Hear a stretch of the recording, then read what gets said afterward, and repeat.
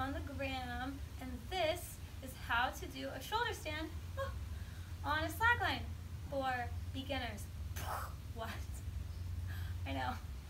Okay, so in a lot of workshops that I teach with the yoga slackers, shoulder stand is actually something that we'll put in the beginner workshops, because even though it can be really hard and complicated for some people, it can be really, really easy for other people.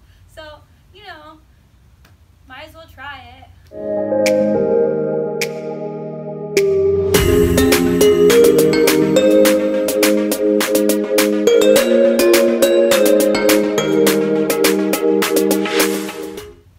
Four things that you always want to think about when you're trying a new pose on the slackline. One, where are you on the slackline? Are you in the middle? Are you on the end? Well, for this one, we ideally are closer to the anchor, and we'll talk more about that. Two, what is your physical contact to the line doing this pose? For this pose, it's going to be your shoulder, your hand, your arm. Three, where do you look? Oh my gosh, where do you look while you're upside down and you're doing a shoulder stand? I don't know. Four, what are the points in your body that are hinging to make this balance possible? So here we go. First things first, you want to be close to your anchor. It's going to be easier. You want to be high enough to where your head's not going to hit the ground, but you want to be low enough to where your hand can touch the ground easily. Close to your anchor, and you're also going to face your anchor. So unlike slacker stance where we face away from our anchor, now we're actually going to directly face our anchor. So we're kind of looking uphill, and that's fine. So I'm going to straddle my line. Straddle my line. I'm going to bend in half as much as I possibly can, because this is going to help you to get on top of your slack line. So I'm just going to demonstrate really fast.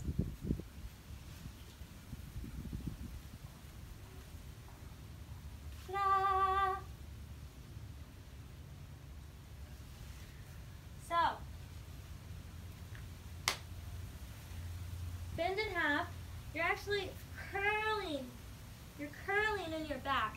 It's like the cat puke that I also talk about in another tutorial. You want to be rounded. You don't want to be straight bodied, and you don't want to be arched. You want to be rounded. So you're going to round your back. Ooh. Everyone take a second to touch your shoulder. So put one hand on the opposite shoulder. Now you're going to feel on the front is your collarbone. You're going to feel on the back. You can reach all the way to your scapula. Also, there's like some stuff over here. There's like, you know, there's lots of bones. And so what we're going to do is we are going to try to miss the bones, and we're going to go to the squishy part right here / more on your back. So you're almost like aiming for your back here. Oh. And so you're rounded, and then you have the slack line back here. That's going to be the most comfortable way to try this trick. So straddle the line, bend in half, and yeah, I know not everyone's as flexible. That's okay. Just try if you're like this. So I first like to C-grip the line, and my thumb's kind of pointing towards myself. And then you want to send your booty as far over as you can. You're going to put one foot, just the top of your foot, on the line. Now you're going to get that foot really close to you. You don't want it over here, because like I can't go anywhere. So you want that foot really close to you so that you can extend this leg. You're going to basically just straighten your leg. See, all I did was straighten this leg. I went from bent to straight, bent to straight. That puts my butt past my shoulder. So we're not vertical. My butt is like on the other side, and then my feet are over here. So now from here, I have weight on the ground, and then I have weight on the line. But I actually have, I'd say it's about 70-30 to 80-20 with weight. So most of your weight should be on the line, on your shoulder, and on this hand. So now from here, since my booty's back, it makes it really easy to just float my legs off. So you ideally get here, and then you point your toes. Ta-da! And then to come down, you can reverse all of that. Whoop! Whoop! So another way to do it is with a straight arm. So you bend in half. You can have your arm straight, get one foot up, and then push, or have that arm bent, and then move it. This is my preferred method, but you can play around with that. What else? What else? A lot of people like to jump. Ugh. It's not very helpful. So avoid this. A lot of people, like I showed you, are like, why isn't this working? Because you gotta get your foot close. A lot of people will do this, they'll extend, and then they'll jump. Try to avoid that too. You really should do this pretty statically once you start getting it by yourself. Oh my gosh. So another thing you can do is you can have someone stand behind you. They can weight the line with their thigh. So they hold the line down with their thigh, and then they spot your hips. It is not their job to pick you up and put you in the post. No. Their job is to make sure that you don't fall backwards in a compromising position.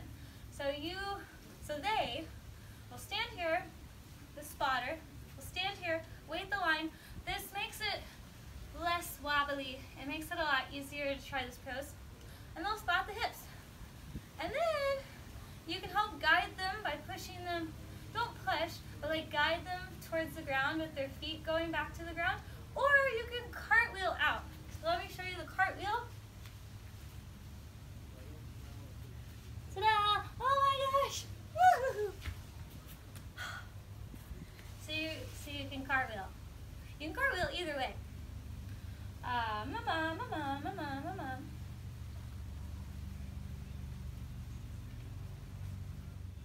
Oh! How do you balance? How do you stay up there? So when I'm up here, I mean, my weight is in this hand, and in my shoulder. And remember, you want it as far back towards your scapula as possible. My feet, just so you know, are forward and straddled, and we're not straight, we're piked. No. Yes. You'll find that if you're straight, you end up on your collarbone, and it hurts a lot, and it really sucks. So you want to be piked. Ta-da! I find having a straight arm can sometimes disperse the weight better, which is nice. But for actual balancing, eventually, so like my hips, my torso is tilted, you know, like my hips are more towards that side of the line. My head is obviously on this side of the line. I'm keeping my body kind of as straight as I can, and I'm balancing in my hips.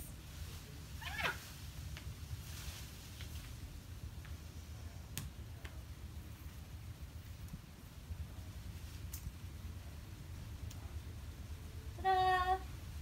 So to practice going free, let's say you're here still, crawl that hand out far, fingertip, tent your hand onto your fingertips. You can do it with your legs bent, but try to avoid flailing because that's not going to make it any easier. And try to minimize your movement as much as possible, but it is really difficult at first. This took me a while, but yeah, right now I'm isolating the movement in my hips as much as possible. I'm not doing massive side bends with my body. Hello, how are you?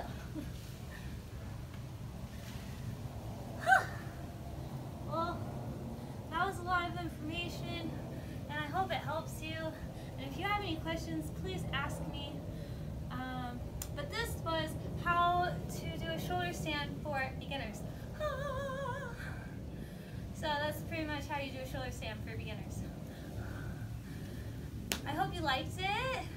I'm Lizasouras / Liz Thomas. Please like and comment and subscribe to my channel. I will have more YouTube tutorials coming out on how to slackline and possibly how to do other things and fun stuff. And if you want to support me, you can go to my Patreon and donate. Or if you want to check me out on OnlyFans, you can do that too. That's cool. I'm also on Instagram, Lizasouras, across all platforms. And I hope you have a great day and happy slacking. Okay,